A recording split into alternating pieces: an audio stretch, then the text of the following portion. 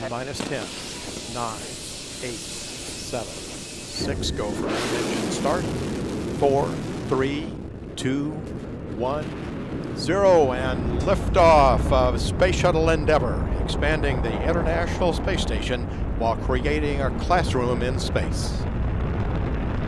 Houston, Endeavour, away program. Roger, roll, Endeavour. Houston now controlling the flight of Endeavour. The Space Shuttle begins its journey back into orbit.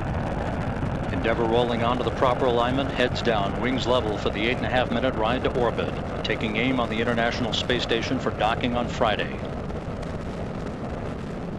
30 seconds into the flight, the 3 liquid fuel main engines will soon throttle back to 72% of rated performance in the bucket to reduce the stress on the shuttle as it breaks through the sound barrier. This view from long-range trackers, now from a camera on the external fuel tank showing the bird's eye view of Endeavour heading towards space.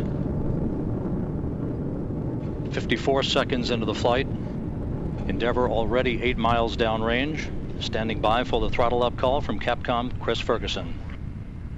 Endeavour, go with throttle up. Go at throttle up.